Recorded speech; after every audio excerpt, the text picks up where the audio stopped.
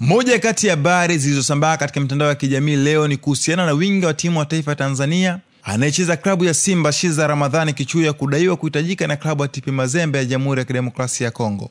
Baada ya kiwango kizuri alichokionyesha Kichuya katika mchezo wa timu wa taifa Tanzania dhidi ya Congo DRC uliomalizika kwa TAIFA kupata ushindi wa magoli 2-0, zimeanza kuenea tetesi katika mitandao ya kijamii kuwa TP Mazembe imeanza kufuatilia kwa karibu mwenendo wa Shiza Kichuya. Game ya TAIFA dhidi ya Congo ilimalizika kwa TAIFA kupata ushindi wa magoli 2-0, huku Shiza Kichuya akihusika moja kwa moja katika upatikanaji wa magoli yote mawili, kwani alitoa pasi ya goli la kwanza alilofunga Mbwana Samatta na akafunga goli la pili baada ya kupewa assist safi na Mbwana Samatta.